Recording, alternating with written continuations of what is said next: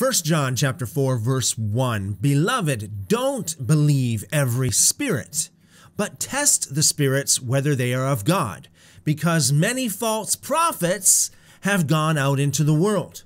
John is not just talking about spirits here. He's talking about people. He said, test the spirits because many false prophets have gone out into the world.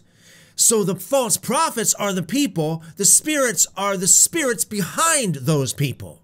Verse 2, By this you know the Spirit of God. Every spirit who confesses that Jesus Christ has come in the flesh is of God.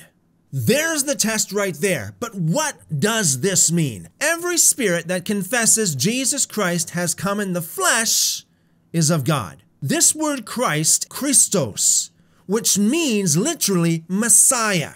So every spirit that confesses that Jesus is the Messiah, or using his Hebrew name, every spirit who confesses Yeshua is the Messiah and that he has come in the flesh is of God. What does that word flesh mean? That word flesh in the Greek is sarx. It means the physical material body, a human body. But let's break this down further, because the name Jesus, or the Hebrew Yeshua, Yeshua means Yah is our salvation. Yah is a short form of the name of God. In other words, John said, every spirit who confesses Yah, our Savior, the Messiah, has come in the physical, material form of a human is of God. So why would he say that? Why would he put it that way? Because there were many people in his day and age that said that Jesus was not a human. And so they wanted to make it very clear, no, he was 100% human. And he had to be in order to be tempted in every way that we are tempted, in order to fully relate to us. Jewish historian Josephus lived just around the time of Jesus. Let's see what he had to say. This is the Antiquities of the Jews, Book 18, number 3. Josephus said, Now there was about this time Jesus, a wise man, if it be lawful to call him a man. Notice how Josephus put this. Is it even lawful to call Jesus a man? That's in stark contrast to what a lot of people say today where, oh, he was just a man or he was just a prophet. If it be lawful to call him a man, Josephus said, for he was a doer of wonderful works, a teacher of such men as receive the truth with pleasure. He drew over to him both many of the Jews and many of the Gentiles. He was the Christ. Wow, Josephus himself said that Jesus was the Christ. Again, that word Christ means Messiah. It is clear here that Josephus believed that Jesus was the Messiah.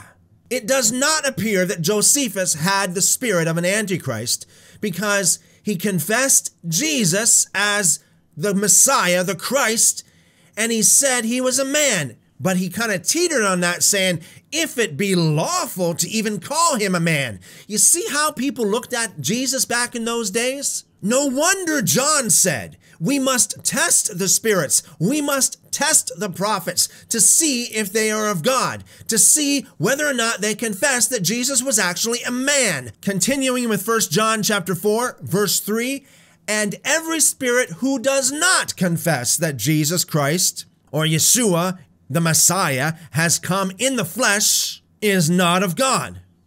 And this is the spirit of the Antichrist. Similarly, the term Antichrist here means anti-Messiah.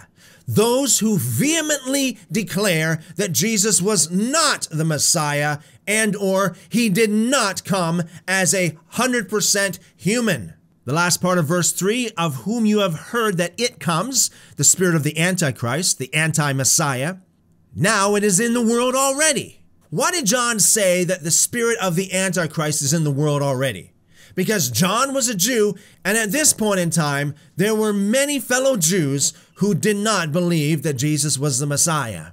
Verse 4, you are of God, little children, and have overcome them. Who's them? The false prophets. Because greater is he who is in you than he who is in the world. Many Christians love to quote that passage because it just sounds so wonderful, but they don't even know what it means. Greater is he who is in you, the Spirit of God, than he who is in the world, the false prophets operating by the spirit of the anti-Messiah, those who do not confess that Yah, our Savior, is the Messiah, and he has come as a human, 100% human. Verse 5, they, the false prophets, the Antichrist spirit, those who are of anti-Messiah, they are of the world.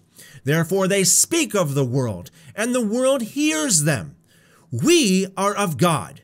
He who knows God listens to us. He who is not of God does not listen to us.